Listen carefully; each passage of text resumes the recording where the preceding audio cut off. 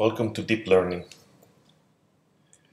Today we're going to talk about the properties of images in the context of neural network and how deep neural network came about. Remember, the task that we want to solve in this class is image categorization. So we're going to input an image of a certain size to a function, and this function is going to be a neural network. And at the output, we want to have probability of the object contained in that image. But let's think for a bit about images. Images have a huge variance, as you can see in this slide, courtesy of Thomas Serre.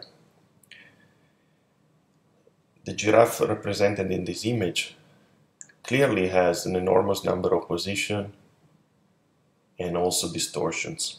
Yet we all recognize that it's the same kind of animals, it's the same category.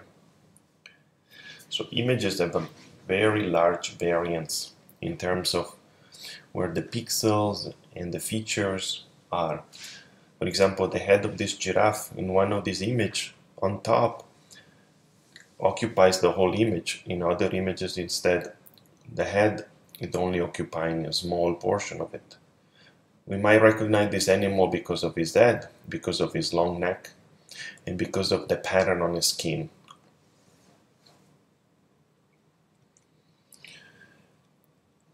You should always remember that images have a very high local correlation. You might have heard this before, and we want to really bring it up here in this course because we need to explain what kind of neural networks we're going to use for recognizing images. And in order to do a good job with the data for neural networks, we need to really have some understanding of the data so that we can create a neural network model that is more effective. Ideally, we would like this neural network model to be derived from the data. In this case, we're going to do partly, we're going to create this model by doing observation on what is in the image.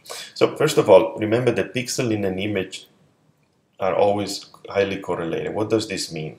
It means that if you pick any random pixel in one of these images here, it's very likely that the pixel around it will have a very similar value. So it's very highly correlated.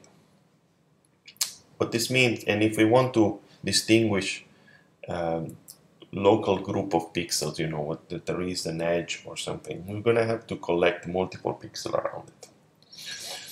Also remember that objects are usually made of body parts. Images are made of multiple parts, and each part is composed to another hierarchy of parts. So there's really a hierarchy. There's a smaller components like a wheel in this case. The wheel is a collection of lines and a collection of circles put in a certain order, in a certain shape. So we can start from a small collection of lines to understanding a radial assembly.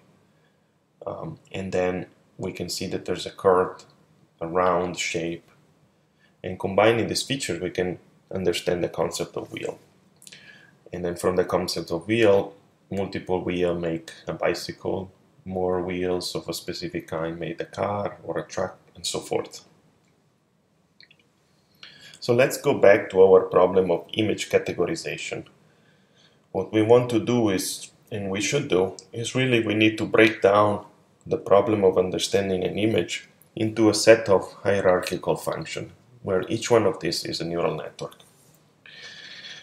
If you really want to understand what kind of neural network and image categorization, I would highly recommend to read this seminal paper, which is basically one of the major papers and with an application of convolutional neural network, a special kind of neural network for images, and was basically one of the first. I highly recommend you reading the first 2 or 3 sections because it really explains how neural network can be applied to images in fairly simple terms.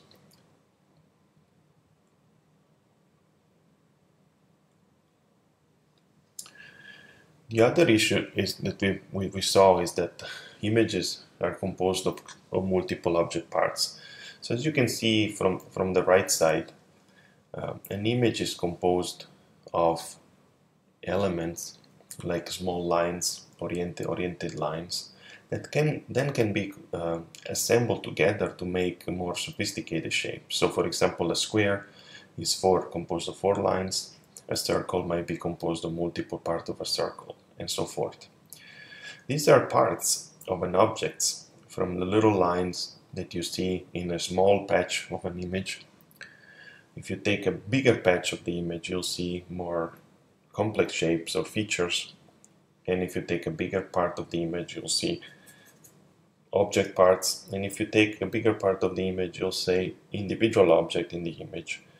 And as you go to the whole image, then you can have an understanding of the entire environment. So there's a hierarchy here, as you can see from the figure on the right, starting from the bottom to the top. There's a hierarchy that is able to replicate the visual capabilities of humans. On the left, instead, you start from the top, but it's the same. We start from an image and we have a hierarchy of function, this neural network.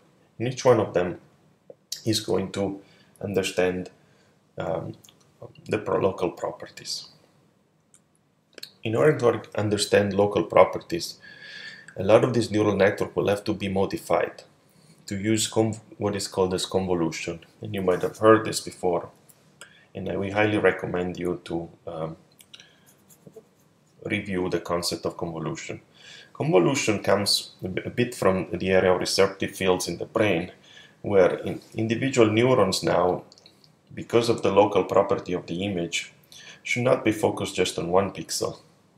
So this, in the neural network in the middle, one of these units should not take just one pixel as an input, because one pixel is not going to give you an idea of what's the local neighborhood of pixel is, what is the features, local features in multiple scale. Instead, we use a convolution. A convolution is the ability of one neuron to take input from many neurons that are locally close. So, for example, on the picture of the right, the output map all the way on the right is calculated from the input map at the left by a convolutional kernel. And this convolutional kernel is similar to what a real neuron does. It takes input from all local pixels, all local neurons, and combines its output into some kind of a feature.